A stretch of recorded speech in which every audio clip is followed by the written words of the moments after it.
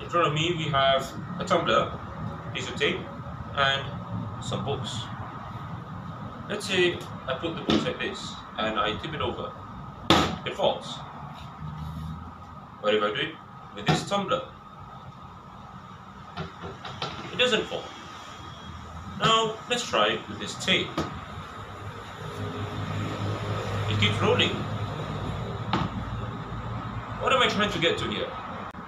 In this video, I'll explain why this book does it falls, but this tumbler doesn't.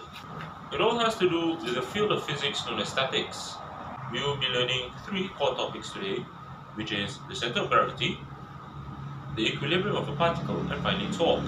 First off, we start with the center of gravity. Now the center of gravity is where the mass is concentrated at.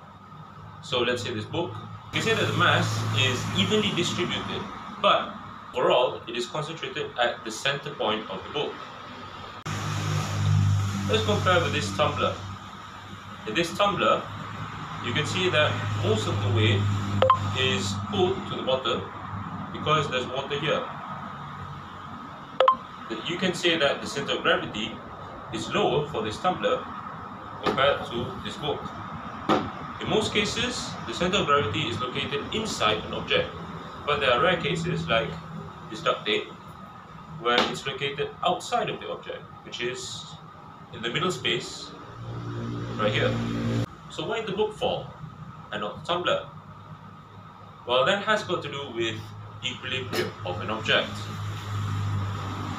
The book has a very high center of gravity and a very small base. So you can say that it is at an unstable equilibrium. The center of gravity, when I tip it, it goes outside of the area of the base and therefore it will fall. The tumbler on the other hand is a very stable equilibrium because as I tip it, the center of gravity does not fall far from the base, so it can come back to its original position. The same method can be applied when riding a bicycle. When you want to take a turn, you will become very unstable. So what you do is you lower down your body a bit as you turn. That way your center of gravity is lower and you are more stable, thus you are able to achieve that turn. What about the tape though? I push it around, the center of gravity stays where it's at. Then I can say that this is in a neutral equilibrium. Tipping it around does not really make it fall. Let's come back to this tape. We can use this tape to explain the equilibrium of a particle. When a particle or any given object is in equilibrium, it means that the total amount of forces acting on it would result in 0. Let's say I push this part here and I push the other part here. I push it at the same amount of force. Total force acting on this tape is 0, so it doesn't move. There are 2 types of equilibrium.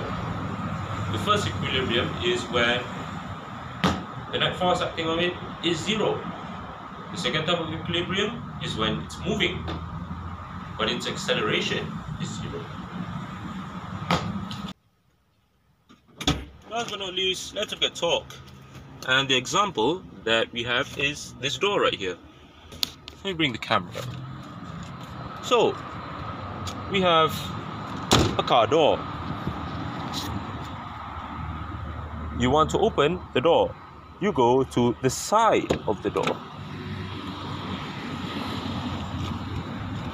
Closing the door is the same.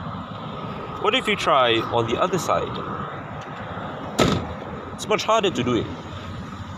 That's because torque is at play.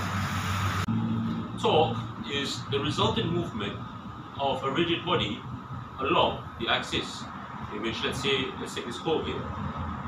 I move it around, that's torque. The resultant force of my hand pushing it is acted upon the hole alongside the axis of the metal.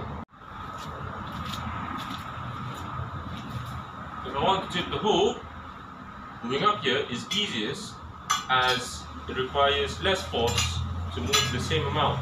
Down here, it's much harder to move it. However, overall, both forces are the same. It's just that one requires less force at a given amount of time to move the same distance. Now I've explained to you all of these theorems and physics, and you're probably wondering, why should I learn all of this? You see, statics is a very interesting branch in mechanical physics, and it governs the movement of any object at rest. So let's say a builder, he wants to build a bridge. He has to factor in all the forces on that bridge, all the people walking on it, the weight of the bridge itself, can it suspend itself over a large body of water like a river? All those forces come into play, and that's why statics is important. Without a clear understanding of statics, many structures today would have likely collapsed by now. But what about an example much closer to home? Well, as you're bringing your groceries along, you'd understand that with statics, you would try to lower down the center of gravity as much as possible.